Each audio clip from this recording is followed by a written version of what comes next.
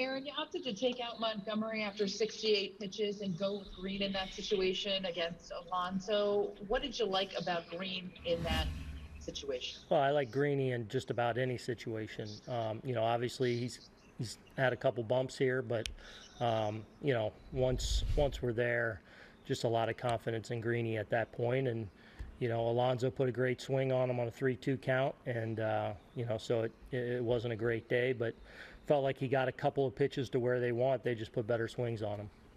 Why did you think it was time for Montgomery? I just felt like at that point with Greeny and Chappie set up, first two guys on, going through again there.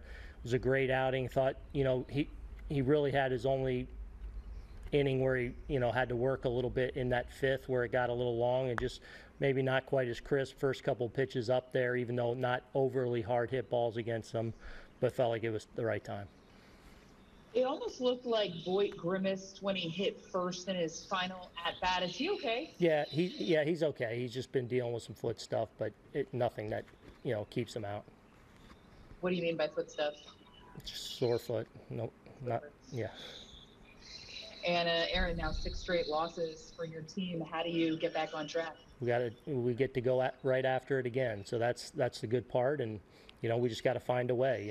Last couple of games had some obviously some great starting outings. Haven't been able to finish off the win, and we get to try again tonight, and we got to go out and get after it again. Thank you. Mm-hmm. Who else has a question? Brian Hoke, go ahead. Aaron, what do you see as the problem with Green right now? Just being bit by the long ball here the last couple times out.